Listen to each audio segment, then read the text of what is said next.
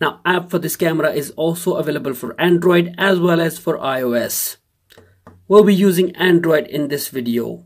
So let's go on to the Google Play Store and search for HD Mini Cam app. Right in there, click onto the first one and hit the install button.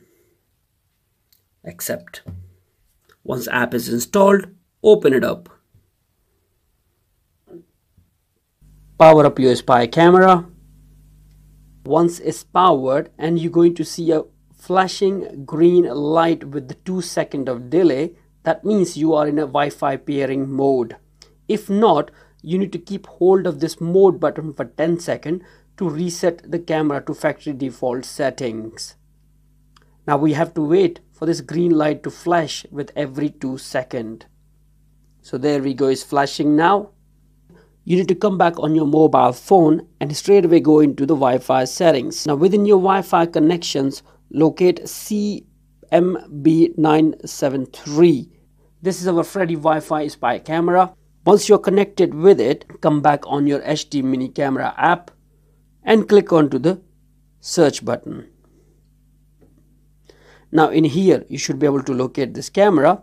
Press the return key. Now first we need to go into the settings to enter the Wi-Fi credential in our camera. To do so, you need to click onto the system cog button here and go down into the advanced config. In here, you should be able to locate Wi-Fi config. Click on it and enter the Wi-Fi information in here. This camera only supports 2.4 GHz Wi-Fi, so make sure you have that one ready. Now once you entered all your Wi-Fi setting in there, you can go online to the camera straight away. There we go. You can see them, the live feed, guys. This is all live, you see. It also gives you the battery status indicator of your camera, timing, and what camera name it is. Now to see more settings for your camera, click onto the system cog button here and go down into the advanced configuration, where you're going to see the settings for alarm configuration, Wi-Fi, SD card recording configuration, IR LED configuration, timing, miscellaneous settings, changing your P2P access password, rebooting your camera, and resetting it to the factory settings. Now if you want this camera to record footage 24 hours, you can straight away go into the SD card and set it how you want it.